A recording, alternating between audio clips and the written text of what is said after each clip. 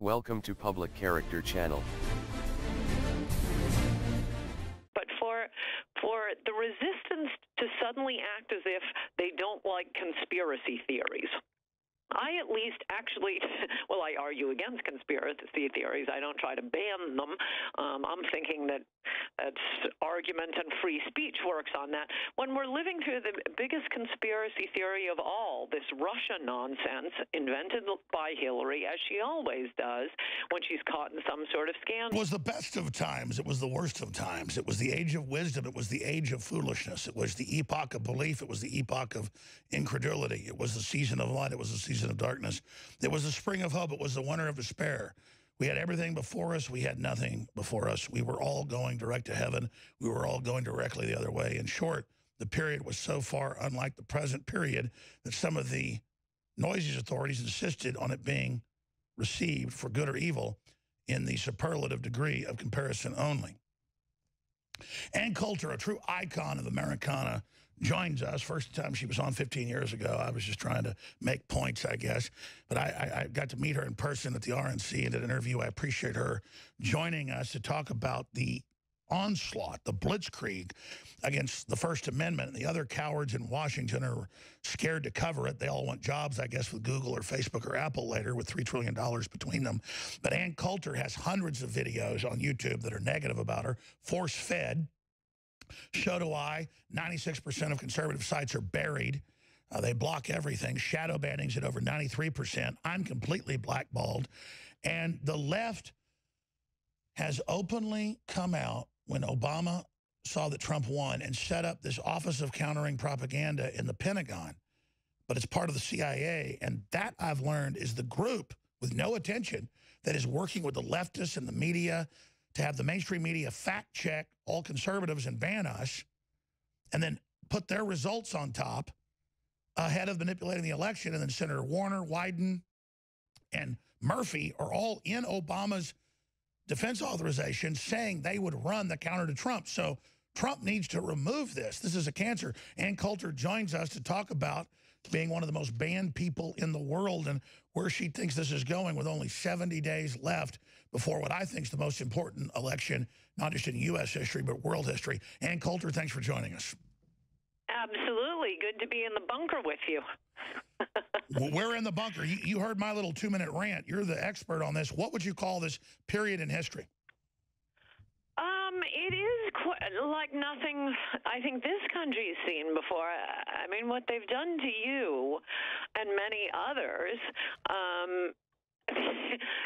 the left, the resistance, a military term, by the way. If Trump had lost the election and, as Hillary did, said, I'm joining the resistance, they would have said this is a dog whistle to the KKK. It's a military term. And then imagine if right-wingers started beating up Hillary supporters, as we have seen left-wingers and Antifa beating up Trump supporters. I think the country would recognize we're in the middle of a fascist uprising. But no, because the fascist uprising is being cheered on and encouraged by the mainstream media. It just goes without comment. But for the resistance to suddenly act as if they don't like conspiracy theories, I at least actually, well, I argue against conspiracy theories. I don't try to ban them. I'm thinking that that's argument and free speech works on that. When we're living through the biggest conspiracy theory of all, this Russia nonsense invented by Hillary, as she always does, when she's caught in some sort of scandal. She did with Jennifer Flowers. She went on TV and talked about some man in Arkansas. Vast right-wing conspiracies. Right, to explain Monica Lewinsky, both of which turned out to be true. When her health care plan went down, she accused the media of buying into and promoting right-wing talking points, because you know how the media just hangs on, well, my every word. Just whatever I put out there, they're repeating right there in the New York Times. It's just been absolute madness. So when, from her, every time she's caught in some scandal, she finds some mysterious bad actor, malefactor, Linda Tripp, conspiring against her and her husband. So when the Democrats are caught in the middle of WikiLeaks, which was very embarrassing for the Democrats, there they were sabotaging Bernie Sanders, Democrats all over Capitol Hill were furious with the They were running Google. They were gaming everything. They were getting the questions beforehand from CNN. And that's when Hillary concocted the conspiracy of Russia and Trump conspiring to steal the election from her. At the time, as you'll read in my book, Resistance is Futile, How the Trump-Hating Left Lost Its Collective Mind, at the time, all the mainstream press, the New York Times, was utterly skeptical, could barely control their laughing over Hillary's conspiracy theory about Russia, saying, paraphrasing, wow, even the John Birchers didn't come up with something like this. Well, yeah, they said that. They pointed out Hillary has the Russian problem with uranium one. Oh, she has plenty of problems, including colluding with Russia for that Russian dossier put together by Christopher Steele. It was only after Trump won the election that suddenly all these respectable news outlets that had ridiculed Hillary's Russia conspiracy theory at the time, when she was using to deflect from the Wikipedia leaks, suddenly they went back and, oh my gosh, maybe there's something to this Russian business. Now they're the ones dragging this country through a completely demented conspiracy between the Trump campaign. There was no Trump campaign. I mean, it would be weird enough to say, it was Donald Trump. I mean, that was it. Exactly. He didn't have advance men and pollsters and expensive campaign consultants. His idea was, I know, I'll fly around the country giving speeches and pushing popular ideas, and that'll win me the White House. They laughed at him throughout his campaign, and then when it worked, oh my gosh, there must have been a secret conspiracy with a campaign that didn't exist. You're absolutely right. Let me ask you this, Ann Coulter, because you're one of the most banned people after me, and believe me, I don't even like that distinction, but I'll go with it. Why are you so banned? Why is Prager? He's as banned as you and I. Yeah. I mean, so why are they doing this? It's so authoritarian, and then they call for us all to be banned in thousands of articles. Then CNN goes, Friday, Trump's crazy. No one's banning anybody. When anybody can look at the numbers, it's like 96%. So what's going on there?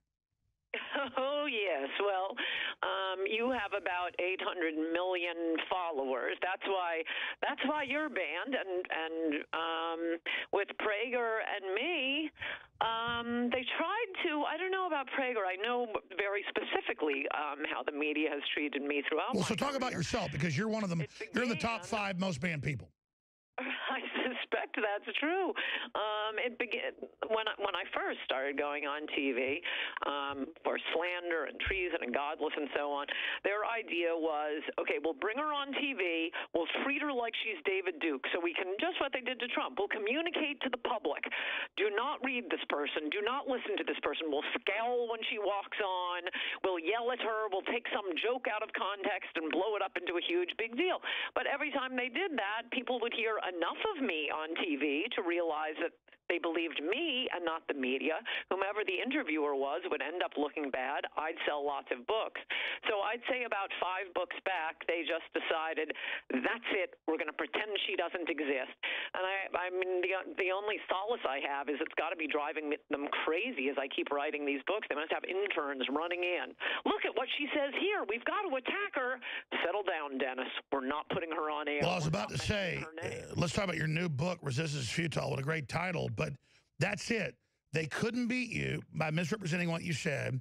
So now they are just banning you completely, even though it's killing the NFL, it's killing Hollywood to ban conservatives, to be anti-American. They're all really destroying themselves in the process. Well, the danger is, I mean, it hasn't happened yet, but I have to say I've worried about this for some years now. It sounds like a science fiction nightmare of mine that I just wake up one day, try to click on to, you know, the Breitbart report or email with Matt Drudge, and it would just shut down.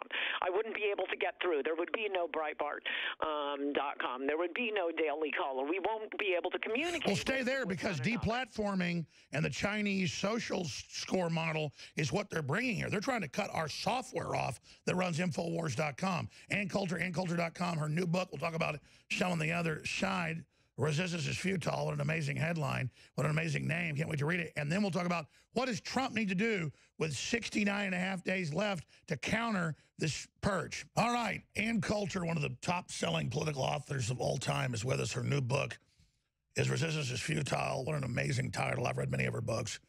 Thank God for Ann Coulter helping get the ground ready for Donald Trump. And Trump's not perfect, but he's under attack because he's a real president. And specifically, the Democrats have met with Senator Warner, Wyden, and Murphy.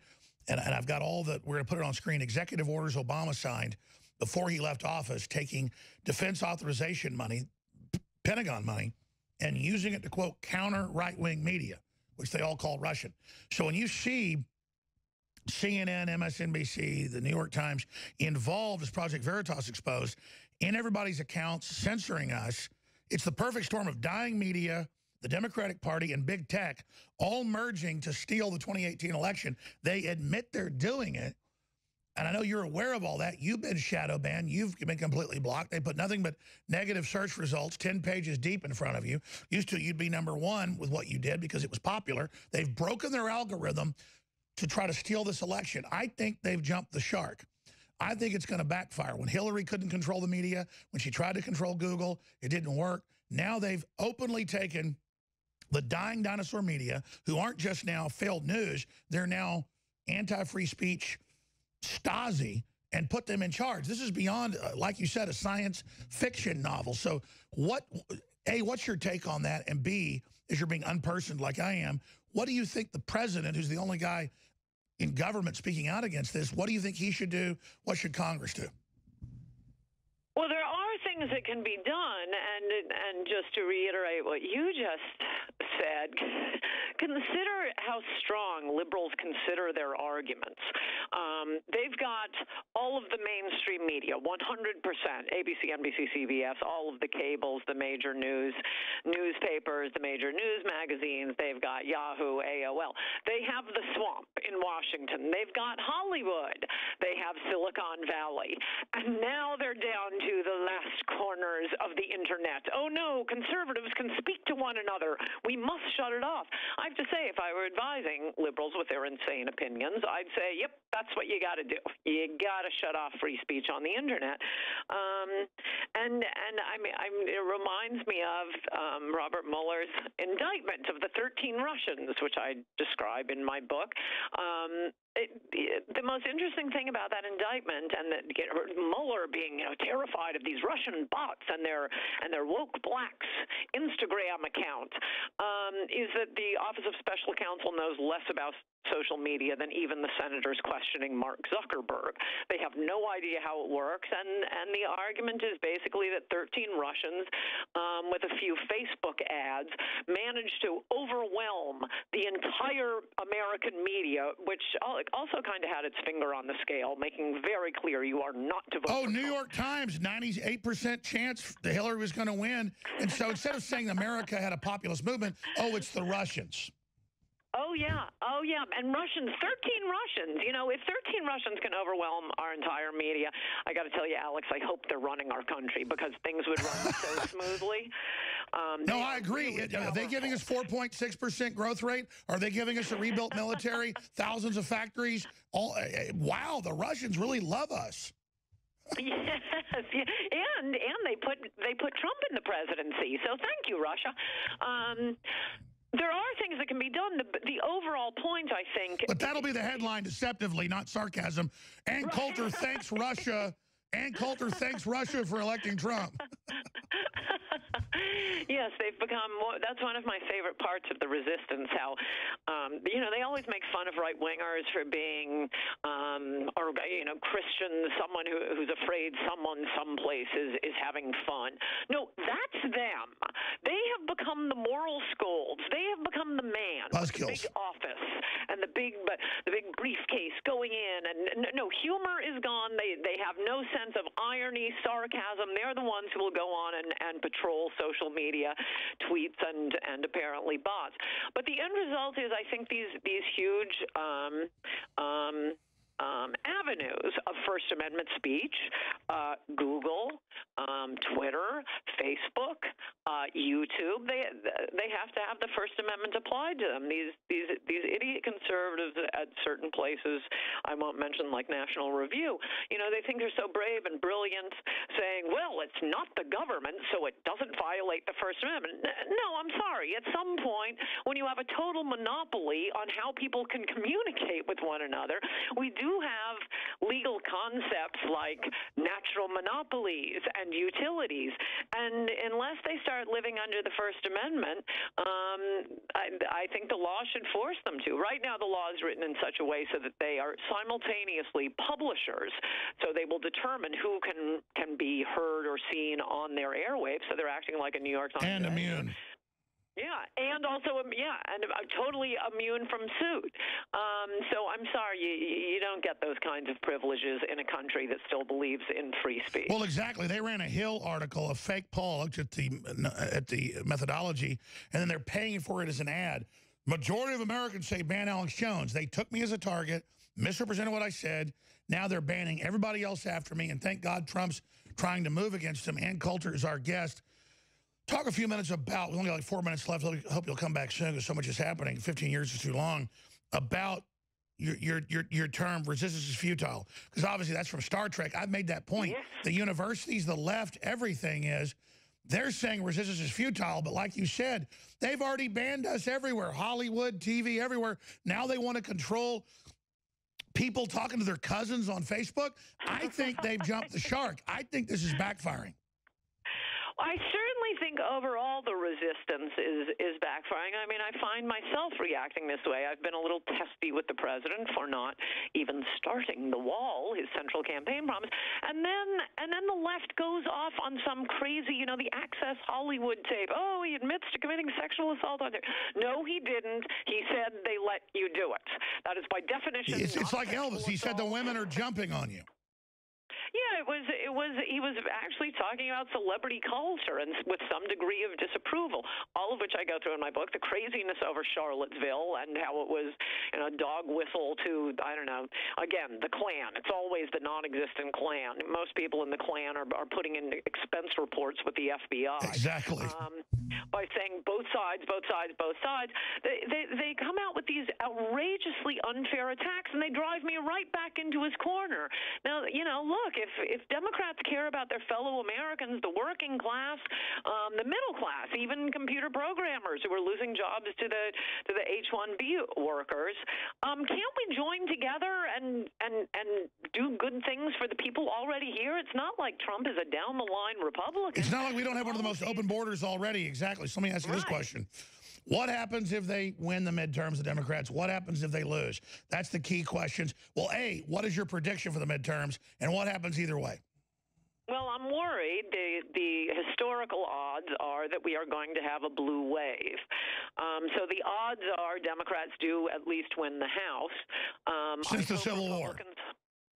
Well, they'll definitely impeach him. They'll impeach him for a hangnail. It doesn't matter. Their base is white hot. And I think it'll pretty much be the end of a lot of the Trump agenda. On the optimistic side, they will look crazy if they impeach him. And most of the things Trump promised during his campaign, he doesn't need Congress for. He doesn't need Congress to build a wall. He's the commander-in-chief. Look at your pocket constitution. It's his job to protect the borders. So maybe he could get back to the things he promised during the campaign if once Congress is completely cut off to him. So what you're kind of predicting, because since the Civil War, whoever's in power loses the House, but things are a little different now. Gut level, what do you think, Ann? Yes. I really don't know. I don't know. So if they win, are good. I say when I don't know. I agree. So if they win, they go crazy. What happens if they lose? Well, it'll be a lot of fun. They'll go crazy, but it won't be the end of the Trump agenda. We'll still, and by the way, we were probably going to hold the Senate. That much I'll predict. And it also depends a lot on what Trump does over the next few months. I think he needs to go back to campaign mode, do nothing. His calendar should be blocked off September. No, I agree. How do people go against a president that's given them a 4.6 growth rate? How do you piss on prosperity? That's true, but You never know what's good. I mean, I was just down at the New York Stock Exchange yesterday asking them, come on, it's got to fall. There's gravity. It can't keep going up forever. And, oh, boy, watch out when the stock market falls. All right, the new book is Resistance is Futile, Ann Coulter, AnnCoulter.com. Great to have you back on. Hope we don't totally get put in a gulag here. We're both being massively censored. Thank you so much for joining us. Please join us again very soon. Absolutely. Thanks, Alex. Bye-bye. There you go. What a heretic, joining the most banned show in the world, Infowars.com, Newswars.com. Roger Stone has come out and said he does now believe he's about to be indicted. You'll have that exclusive straight ahead in just 2 minutes when we come back, and a bunch of other guests, your phone calls, and then all the other news. But the good news is Trump's awake.